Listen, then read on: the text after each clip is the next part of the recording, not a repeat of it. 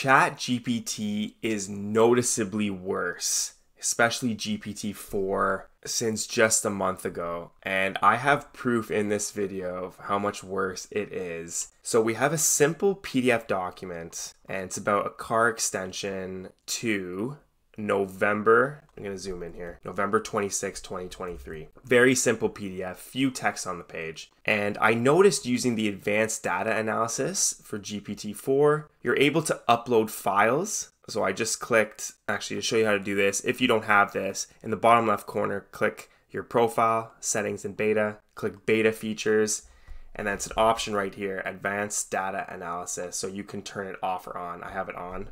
And turning it on opens up, click new chat. When you hover over GPT-4, you have the option for advanced data analysis.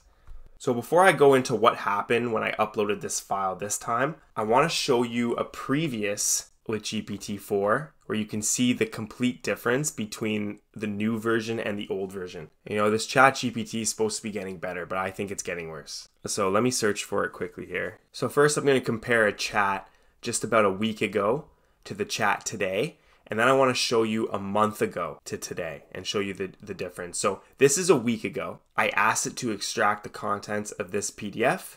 And this is the PDF I showed you right here. And in one simple work, it was able to tell me that the document has only one page. The letter appears to be a financial matter regarding extension request. Correct. It's approved for October 26th. Payments will resume as of November 26th. Correct. Stop payment to the bank. Extension agreement, look at this, it says where to call or when to call the customer service and the phone number to call. So in one answer, it was able to completely dissect that PDF.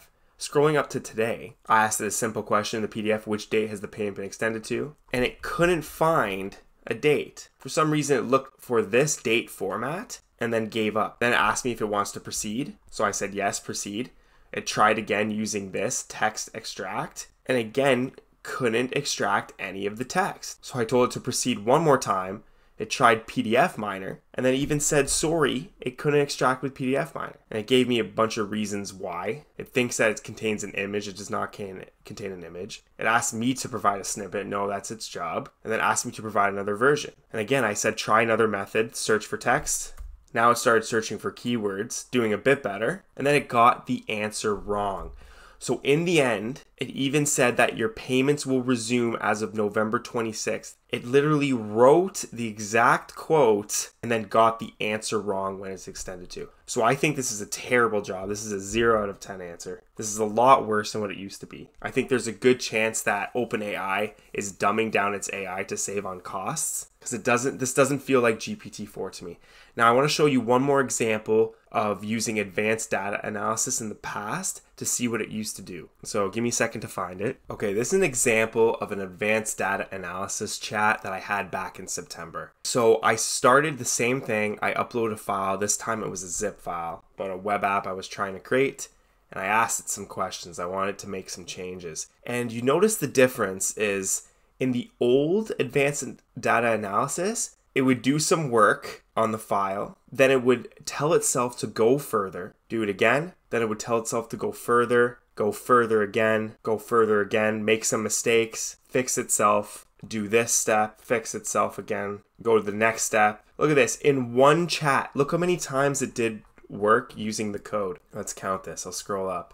1, 2, 3, 4, 5, 6, 7, 8, 9 times in one chat. It kept continuing. That's an amazing performance. And it was able to completely answer my question. We scroll back to today. It only works once before asking us to continue. It's trying to save on its own prompting, on its own workload.